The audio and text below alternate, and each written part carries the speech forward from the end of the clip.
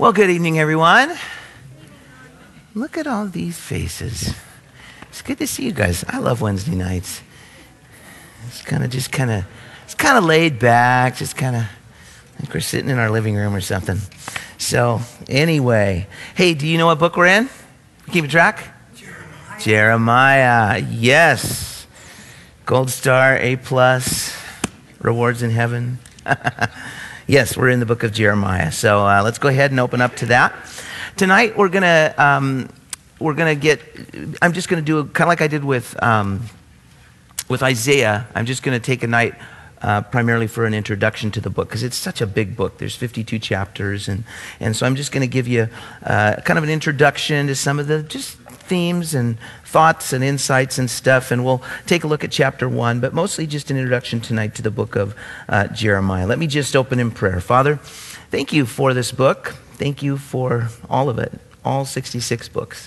But this one in particular, Jeremiah, has something special in it for us tonight. I'm just sure of it, Lord, because you have told us to seek, to ask, to knock, and you're just going to be faithful to speak to our hearts, to feed our soul, to nourish us up in our faith, and just conform us to Christ. And that's what we also desperately need. And so thank you that you do what is necessary through the power of your word, the truth that is in your word. May it just renew our minds and give us hope and comfort and encouragement tonight. Pray, Lord, that as you so ably do, that you would correct us in those areas where we need that. Lord, and that you would instruct us where we have questions and are struggling with needing answers for something. I just know, Lord, that you know our hearts, and I'm thankful that we can gather in your name here. And I just pray that you would just pour out your Spirit and just help us to learn and to draw closer to you. In Jesus' name, amen. Okay, so Jeremiah. You know, Jeremiah is the only prophet of whom the Lord says, before I formed you in the womb, I knew you. That's one of my favorite verses, actually.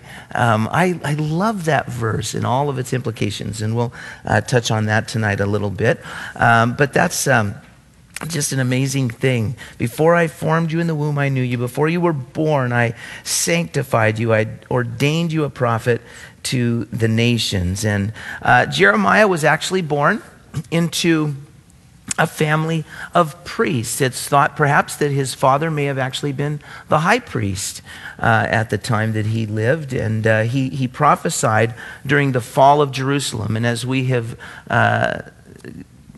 considered in our study previously, especially in the book of Isaiah, there's a lot going on in the north and in the south of Israel. This is during a time of the divided kingdom, of course, and so Jeremiah was down south in Jerusalem, and the city's going to fall in his lifetime, and they're going to be taken captive into Babylon. Okay, so the Babylonians are going to come in and sack the place and take them away. And historically, it's the date is 586 BC when that particular event takes place. It actually starts more like in 606. I'll tell you about the timeline in a minute. But it kind of ultimately happens as in 586. But whenever a conquering army would come in and take captive of another people, they would very strategic in how they would do it, and they would take the cream of the crop. They would take the elite citizens, the educated, the people that were prominent and powerful, and they would just take them away to to their land. And during that time, there's a lot of overlap that we're going to see there. In terms of other books of the Bible and other prophets and other names that are familiar to you. For example, Daniel was one of those elite citizens. Daniel and his three friends, you remember Shadrach, Meshach, and Abednego? And or as they used to say in my Sunday school class, shake the bed, make the bed, and into bed we go, or something like that. Or maybe that was a baby. I don't know what that was. I heard that sometime. It was just kind of fun. Anyway, he was a contemporary. And so But they were taken captive, and of course the temple was destroyed, the city was ransacked, and they left behind a certain remnant of the people, and people like Jeremiah that apparently weren't deemed worthy of capturing. They left them there in the land. And Jeremiah is often called the weeping prophet. Have you heard that? The weeping prophet. That is Jeremiah, because his prophecies were accompanied by a sense of hopelessness. I'm so glad that this isn't the only book in the Bible, because it's pretty heavy. But we are really blessed, you guys, because we get to see it in light of the whole story. And we get to see God's grace and God's hope and God's salvation. So I love that. When I read the hard stuff in the Bible, it's always in light of the good news. And I encourage you to do the same thing. Don't forget the rest of the story. Sometimes, you get just bogged down when you're especially if it's a large book and the theme's just kind of over and over again. You're like, oh boy, this is really heavy stuff. But you know what? It's always in light of the bigger picture of God's plan of salvation, this age of grace that we live in. And yet it's so good. It's so important for us to get the bad news. As I often tell you, it's the bad news that makes the good news make sense. It's the bad news that makes the good news good. Because we don't, if we never realized we were in trouble, then it wouldn't be any kind of hope or good news, for the Lord to come along and say, hey, good news, and I love you and have a great plan for your life. And well, what if you're someone who's just happy in your sin? And you say, well, I don't need you. I already have a good life, And so sometimes we need to see the truth about ourselves so we appreciate our need and God's provision for that need. That's salvation that he offers. And so just remember, as we go through this, just keep it in the context of the whole story, and particularly in the context of the gospel and the good news. But his prophecies were accompanied by this sense of hopelessness. It was during one of the darkest periods in Israel's history, and Jeremiah had to come along and deliver the bad news. You ever have to do that? We don't like to do that. I hate to deliver bad news. And so when we talk about being a weeping prophet, the kind of message that God gave him to share was enough to make anybody cry. And that was what he did. He did a lot of crying. And the people had continuously rejected God. And the northern tribes had been, by this point, taken into captivity. And so Israel up in the north, or what is known as Israel, well, we look at the whole nation as Israel, but at that time in the divided kingdom, Israel was in the north, Judah was in the south, and the northern tribes had been taken into captivity, and they were suffering. They were suffering the horrible consequences of their sin. We can learn from people's good example, and we can learn from their bad example too. And I hope when you see other people struggling or suffering in the consequences of their sin that you take a lesson, but don't be proud about it. Don't be like, well, they got what they deserve. Listen, be careful. Do you want what you deserve? And so we need to be humble, and we need to pay attention when we see others, especially other brothers and sisters. They're looking at their countrymen. They're looking at their brothers and sisters. They're looking at fellow Israelites, and they're seeing that they're getting a spanking. And, at this point, there was a lot of division in the nation, but their time was coming. And they were suffering the horrible consequences of their sins up north. But now it's going to make its way down into the south, into Judah.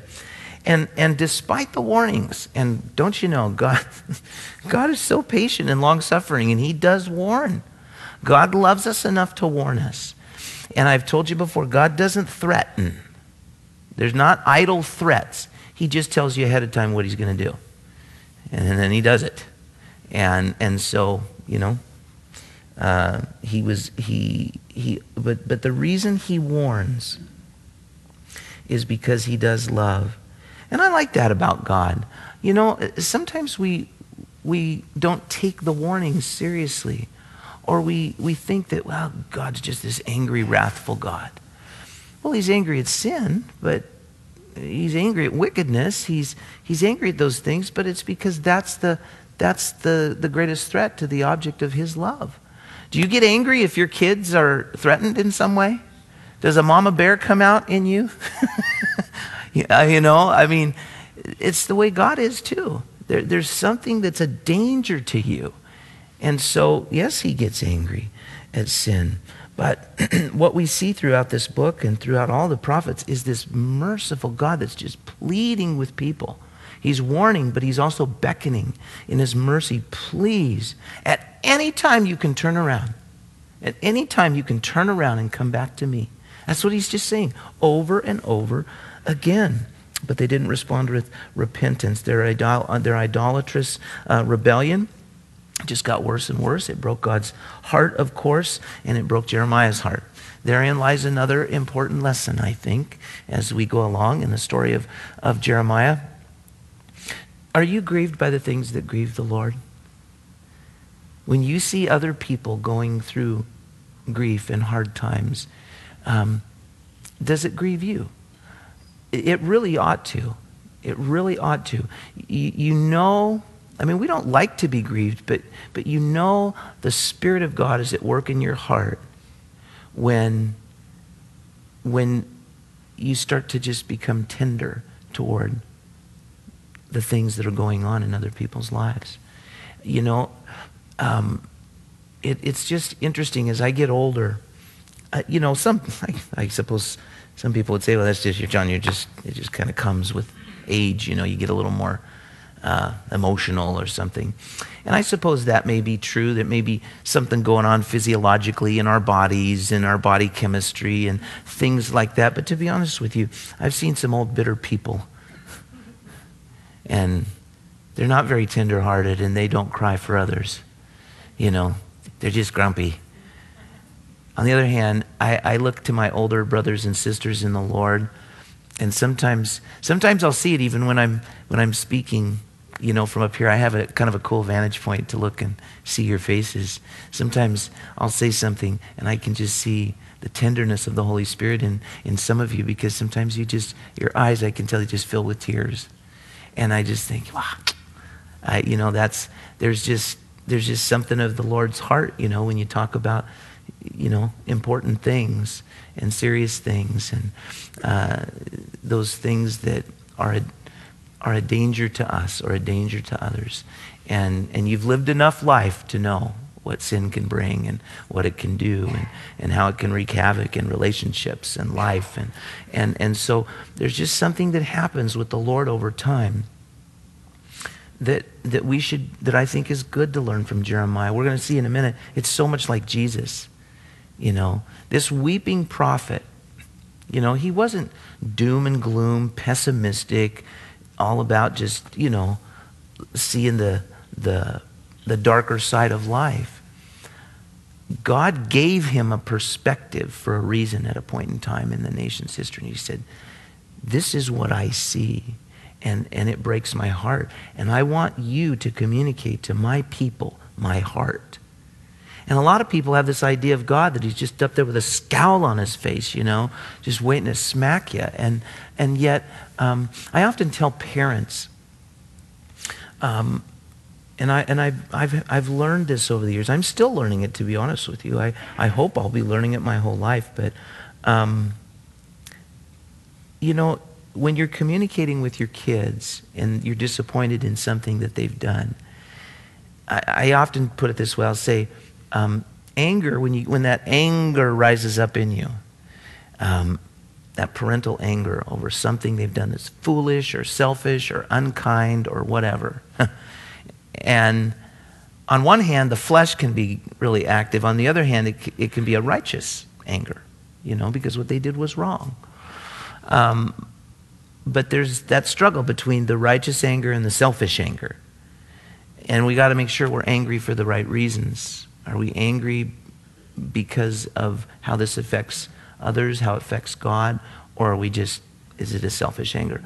But here's how I keep myself in check with that as a parent. I ask the Lord to use that anger to alert me to a problem, but don't allow me to use anger to solve the problem. Anger is good for identifying problems, not good for solving problems.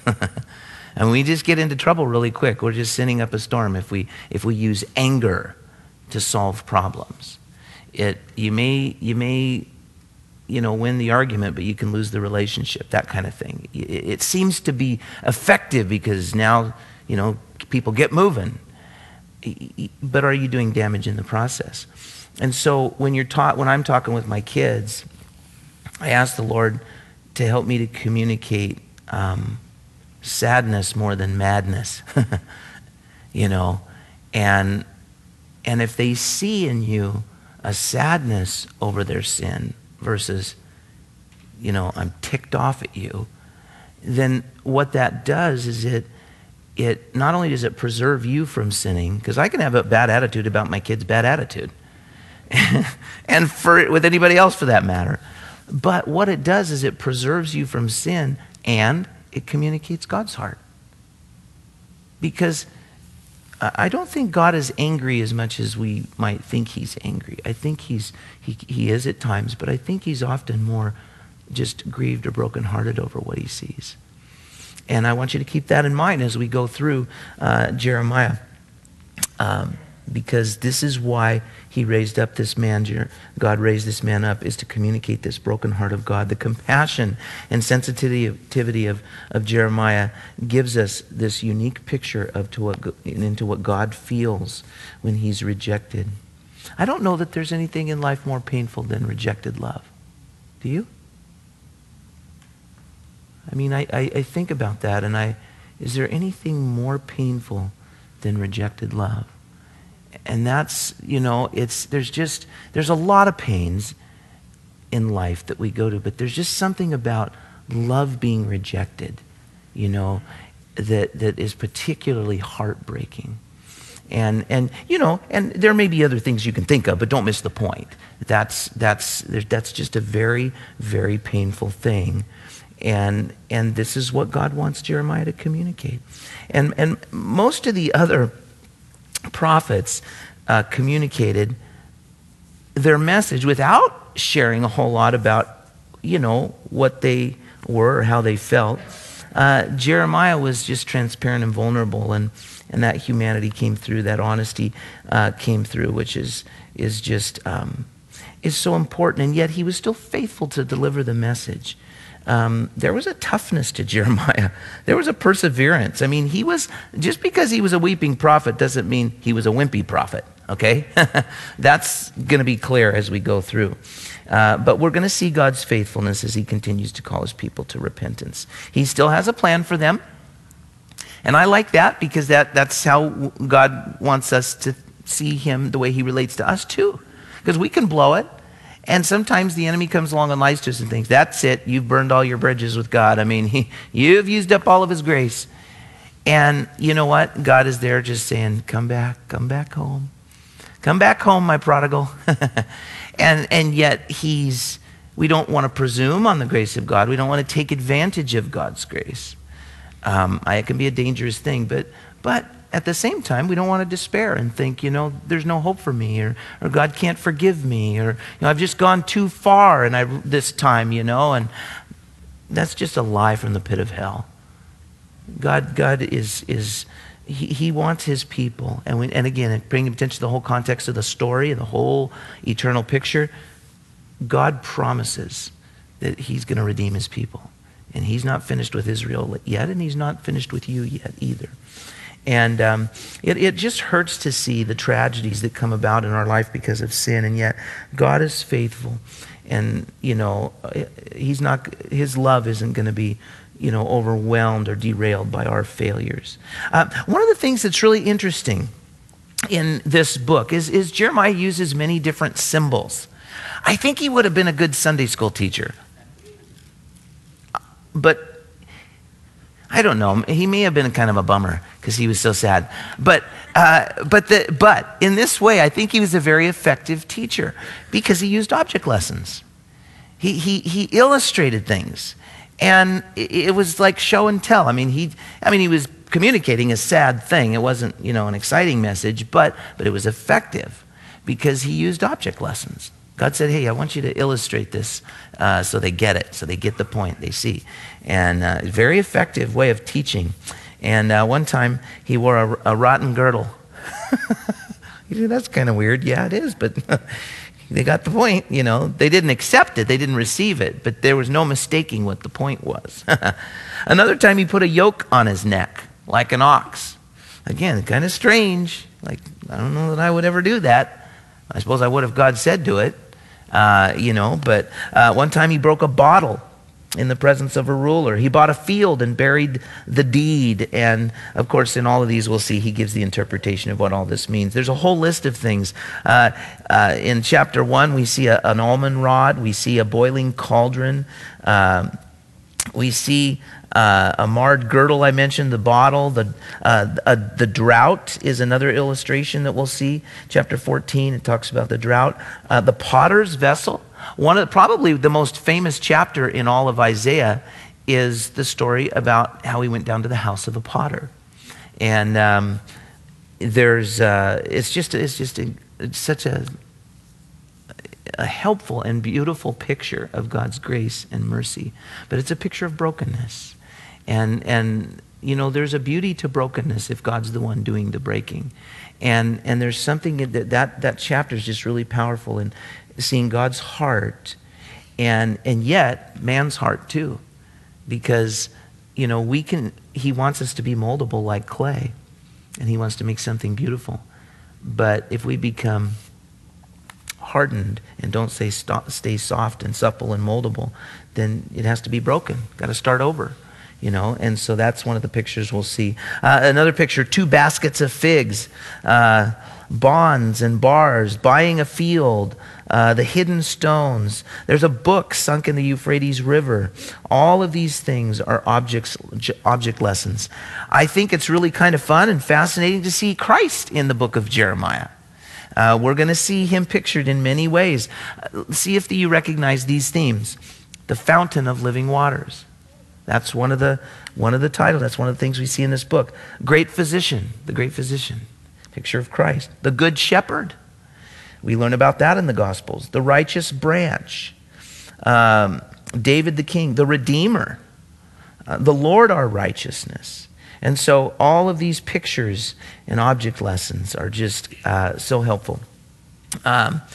He was the 9th of the prophets.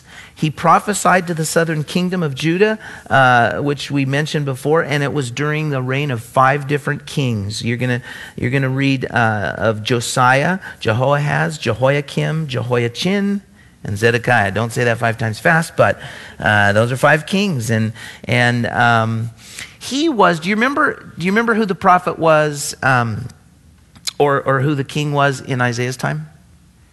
Hezekiah. And so Jeremiah was to King Josiah what Isaiah was to Hezekiah. And that's just something that we see as well. One more thing, just kind of historically. There was a lot going on in world history and kind of geopolitically at that time. All these people trying to rule the world, just like it's always been. But at that particular time in history, the people who were vying for, kind of to be the superpower, the reigning superpower, Assyria is the one who had been in power for like 300 years, but that was starting to weaken. Babylon was the one ascending to power. And Babylon is next to Jerusalem. Babylon's the most often mentioned city in the Bible. I mean, just New Testament, Old Testament. So it's important what we learn whenever Babylon is mentioned. Egypt, though, also was on the scene and striving to rule. But in Assyria was defeated by Babylon. Egypt was also overtaken by Babylon.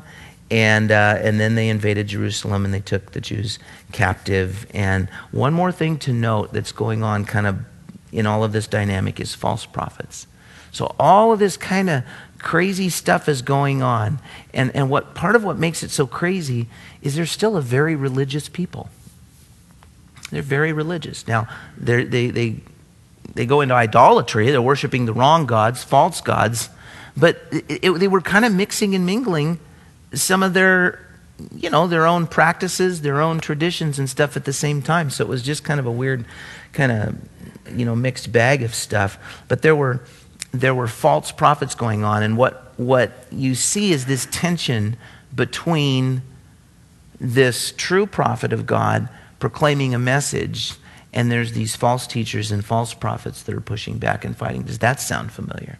Well, it ought to ring a bell, because in the New Testament, what do we see with Jesus? What do we see with the apostles? We're learning about in the book of Acts. Where does persecution, the worst kind of persecution, come from?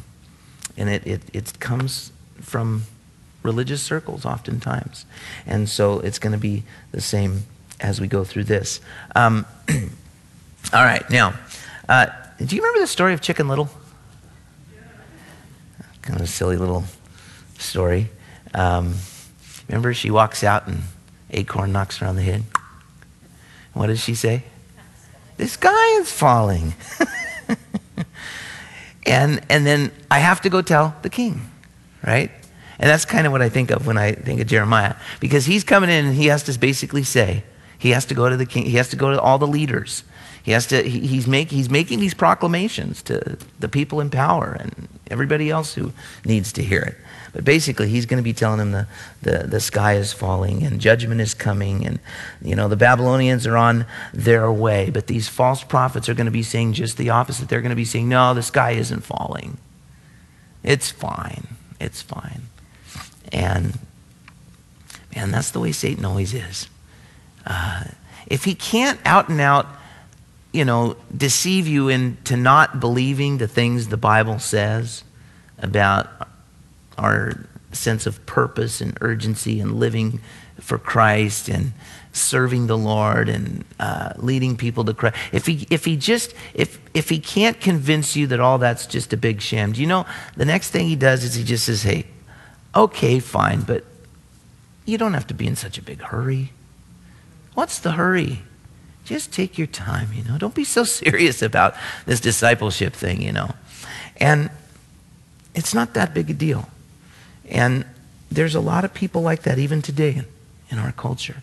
There's a lot of false teachers in Christendom and in the church that their message is always and only positive. There are some people that are absolutely famous for telling everybody this happy message about life, and you can have your best you now, and and the power of positive thinking, and some of these titles and these famous teachers and their books they write and their seminars and the stadiums they fill, and they just go on and on and on and just blah blah blah, and they're not doing anybody any favors, I can tell you for sure, because they don't address, they're not living in reality, and they're getting rich off of a lie. Because everybody wants to hear something true. It was so heartbreaking for me to be, I'm seeing my brother Abby Oden back there. Hey, Abby Oden. And when we were in Nigeria, and remember we were driving along, and those big, massive complexes where they have these big, crusades. And there's such a vulnerability in places where there's such poverty, extreme poverty and hopelessness. And they're vulnerable to wolves in sheep's clothing who come in and preach a message like, you can be rich like me, but you got to first give me a little money, and then I'll pray for you, and then God will bless you, and it's such a sad thing, and there's this false message, and I see in our nation today, oftentimes where people are speaking the truth and even doing it in love. Not everybody wants to hear that. They want to feel good about themselves. They don't want to be convicted about sin. They don't want to be exhorted to take seriously the call to make disciples and care about other souls. It's just, I don't want to be comfortable. I want to be comfortable. And I like to be comfortable too.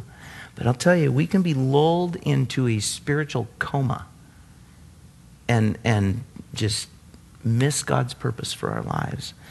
And that's the way it was in Jeremiah's day. Oh, it's not a big deal.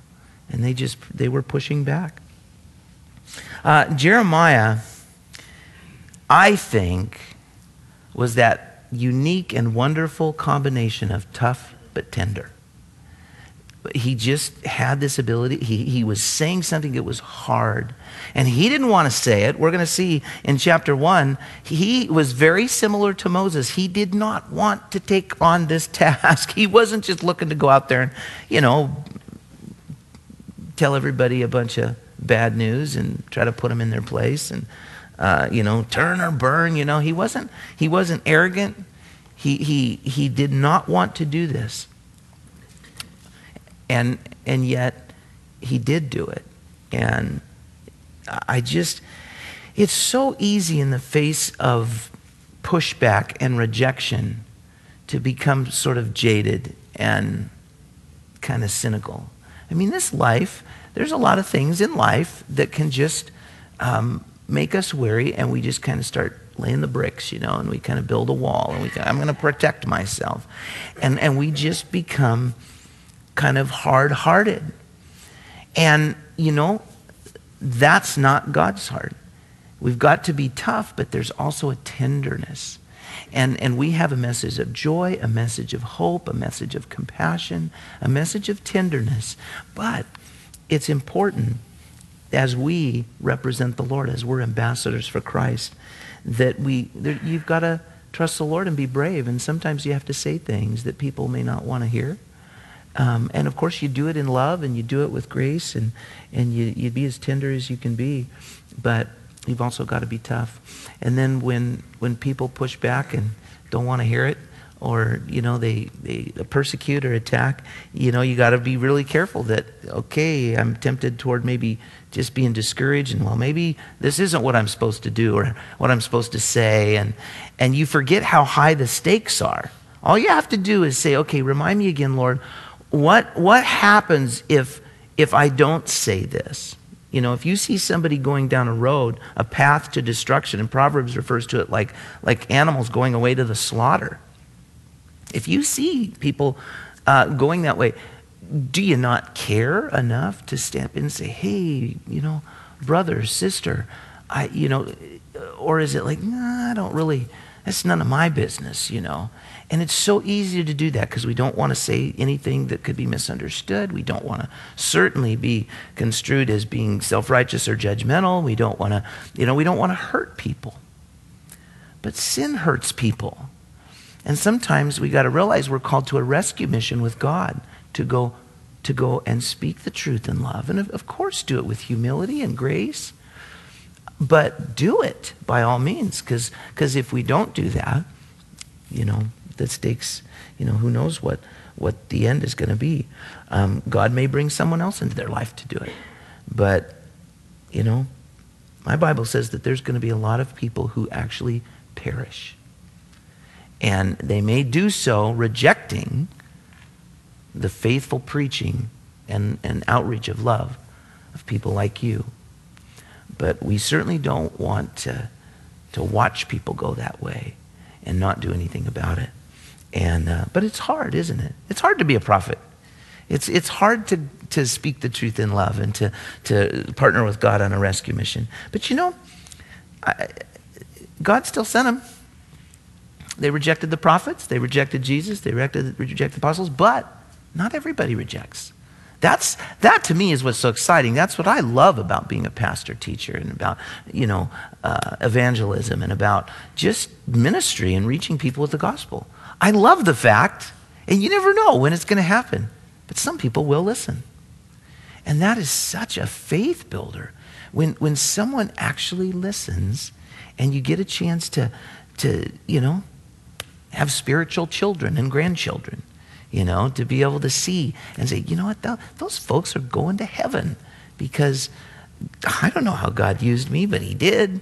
And it's very humbling. You say, man, I know, I can't believe what God's done. And it's such a faith builder.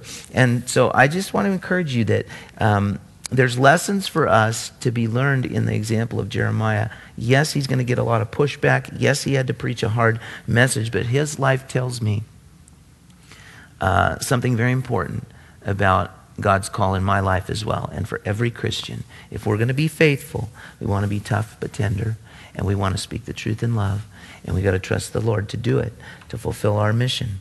And these are just good qualifications for any leader. You guys ever heard of Stuart Briscoe? He's a good pastor, and he gave a description of a good pastor one time. He said a good pastor should have the mind of a scholar, the heart of a child, and the hide of a rhinoceros. Yeah, and all the pastors say amen to that. So Jeremiah, just a tender warrior.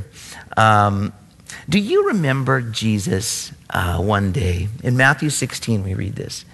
One of the rumors that went around about Jesus, people were saying, they were speculating about who he was. And they did that with John the Baptist as well. And people were trying to figure this stuff out. And, but with Jesus in particular, he finally said, who do men say that I am? As if he didn't already know. But he just asked the question, who do men say that I am? And remember, they said, well, some say Elijah, some say John the Baptist, and there was one more guy. Some say Jeremiah. That tells me something really important about Jeremiah. Why would he say that? Well, apparently there were certain characteristics about Jeremiah that were also present in Jesus. Jeremiah could be tough. Jesus could be tough. You remember the time go read Matthew 23. And just this litany of woes to the Pharisees, scribes, hypocrites. I mean, he just let them have it. And he was tough. Remember the time he came in to the temple and started turning over tables and running people out of there, So much for gentle Jesus, meek and mild. He was tough. And yet, on the other hand, there's so many glimpses of him that we see of tenderness. You see the harshness of the self-righteous people. I think of the woman caught in the very act of adultery. And they came and they threw her down at the feet of Jesus.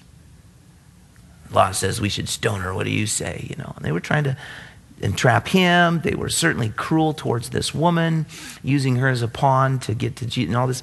And you're thinking, wait a minute, where's the guy?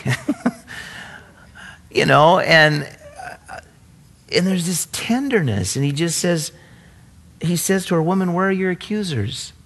After he kind of runs off all the hypocrites. And she says, nobody's here, God, just you and me. And he says, yeah, and I don't condemn you either. Go and sin no more. He addressed her sin. He was straight up. Stop sinning. You wouldn't be here in this situation if you were living the right way. You're sinning. And yet, he's saying, but I'm not condemning you. He says, I'm forgiving you.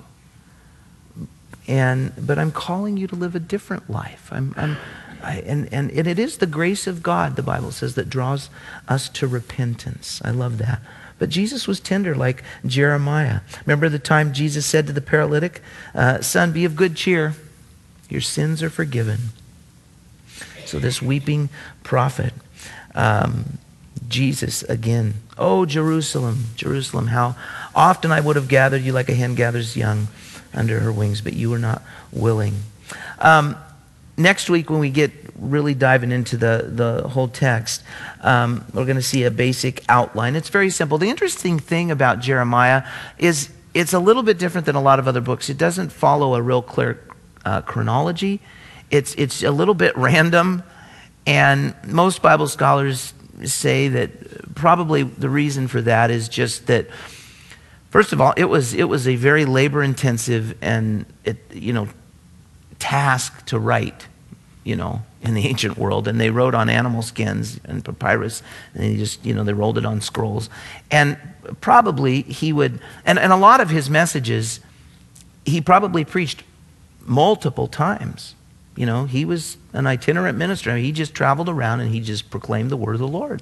So these were given orally many, many times. And he would stop and he'd write, and then he'd pick it up later. And sometimes what he would write would be a message that wasn't necessarily current, but it was a message that he pulled out of his sermon file from previous. And so sometimes there are, kind of things that seem to be earlier in his ministry and life, and things later, and it's kind of bounces back and forth. And just don't be confused by that. Just realize that was just kind of how God's providence, he put it all together. But if you had to break it down to a simple outline, this is what I would do. I'd suggest, interestingly, the first would be preparation, and that's kind of the first point, and it's only one chapter. Chapter 1 is kind of preparation. Chapter 2 would be proclamations, and it covers like most of the book. Chapter 2 through almost the end of the book. I think 51, chapter 51, 2 through 51 is just proclamations about Judah, proclamations about different parts of the kingdom. And then the last one, it kind of wraps it up with a prediction. The third part on the outline would just be prediction, and that comes at the very end. The last chapter basically kind of recaps everything and predicts what's going to happen. And in fact, of course, it did happen just the way God said it would. So that is the introduction. And I think, Tad, don't fall over in shock now, but I think I'm going to invite you to come back up. And let's prepare our hearts to just continue in worship and just pray about some of the things that we've heard so far. Lord, thank you for the book of Jeremiah. Thank you for the life of Jeremiah. Thank you, Lord, that you're a God who tells us the truth. You do it in love. You're as gentle as possible and firm as necessary. You are tough but tender, and we see that in this man, and we learn that important quality can be ours as well as your Spirit's working in us, that as we live in a fallen world and we face such intense spiritual opposition, there's a need to have on the armor of God, and a need for your protection, and a need for real courage and toughness to stand in the fight and not give up and not run away. Not run away from you, not run away from the battle, but to just trust you and to stand. And Lord, all of us need to be grieved over the things that you're grieved over and for the reasons that you grieve, because ultimately you want our very best, and you want the very best for all of your creation. And I pray, Lord, that we would see just how great your love is, that you would tell us this whole story, and you would show us the end from the beginning and all of the messiness in between. But ultimately, Lord, we see hope, because even in the midst of the brokenness in this world, the brokenness in our lives personally, and we just see that you're a redeemer.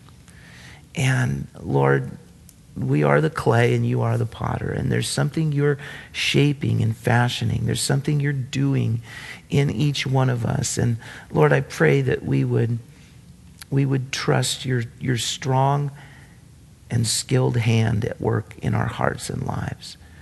And I pray that we would learn as well to be instrument in our Redeemer's hands, Lord, that we look at, as we look at the world around us, that we wouldn't shrink back from our call, that we realize that you also knew us before you formed us in the womb, and you called us and you appointed us, and there's something specific you've given us to do. And may we not shrink back from that task. May we move forward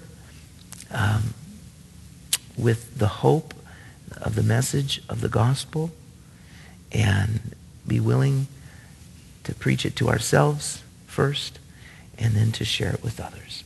And so give us your heart, we pray. In Jesus' name.